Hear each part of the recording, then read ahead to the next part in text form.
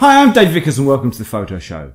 In today's episode we're going to take a look at Canon's latest release, which is the 6D Mark II.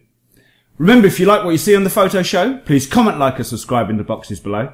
Let's take a look at Canon's latest camera.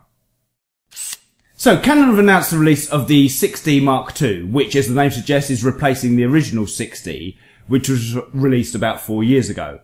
Now the 6D Mark II will be Canon's entry-level full-frame DSLR camera, and it will sit in the range just below the 5D Mark IV. Canon have made quite a few upgrades on the 6D Mark II, starting with the sensor, which is now a 26.2 megapixel full-frame sensor, over the original 20 megapixel full-frame sensor on the 6D. They've also paired this with their latest Digic 7 processor. Autofocus has also been improved on the 6D Mark II. On the original 6D, you had 11 autofocus points, and on the 6D Mark II, you're going to get 45 autofocus points. It's actually the same autofocus system that's found in the 80D. Thing is, with the 80D being a crop sensor size camera, the autofocus points are spread out right across the viewfinder. But whereas the 6D Mark II is a full frame size camera, the 45 autofocus points are a lot more centrally based on the viewfinder itself, but essentially is the same autofocus system as you'll find on the Canon 80D. ISO range has also been improved on the 6D Mark II, with the native ISO range now being from ISO 100 up to ISO 40,000. It can be expanded from that, but the native ISO range is ISO 100 to ISO 40,000. Shutter speed for the 6D Mark II is a maximum of 1/4000th of a second, and it's capable of shooting up to 6.5 frames per second, which is up from the 6D's 4 frames per second.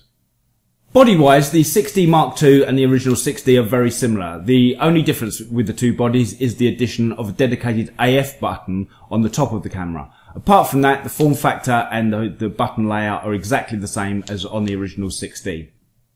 The other major improvement on the 6D Mark II is it now has a fully articulating touchscreen.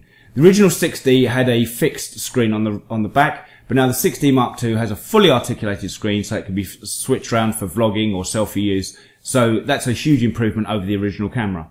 The 6D Mark II also has built-in 5-axis image stabilization that can be used for both stills and video. Speaking of video, there was a lot of talk before this camera came out that the 6D Mark II would have 4K capability. Unfortunately, that hasn't proved to be the case, but I think Canon are probably holding back on the 4K for this camera so that it doesn't compete too much with the 5D Mark IV. That said, it will shoot 1080p at up to 60 frames per second, and there is a caveat with the 4K. It will shoot 4K time-lapse films, so you can set it up to shoot time-lapse files and they will be in 4K, but as for video, the video is limited to 1080p at up to 60 frames per second. Storage-wise, the 6D Mark II has a single SD card slot, which is pretty typical in this range of DSLR cameras. But connectivity-wise, they've really thrown everything at the 6D Mark II. It has built-in GPS, Wi-Fi, NFC, and Bluetooth. So you've got a wide range of options there for connecting to external devices. The camera does have an input jack for an external microphone, but there's no output for headphones. So video-wise, you can put in a microphone, but there's no output for monitoring the audio. Price-wise, the 6D Mark II is going to be $1,999 and also £1,999. So the exchange rate seems to be balancing out there somewhere, but $1,999 is the number whether you're looking at dollars or pounds on this camera. If you're interested in looking at prices and pre-order options, I've put some links in the description below for you to click and have a look at. So there we go. That concludes our look at Canon's new 6D Mark II, which is released at the end of July 2017. For now, I'm Dave Vickers. This is The Photo Show. Thanks for watching. See you next time.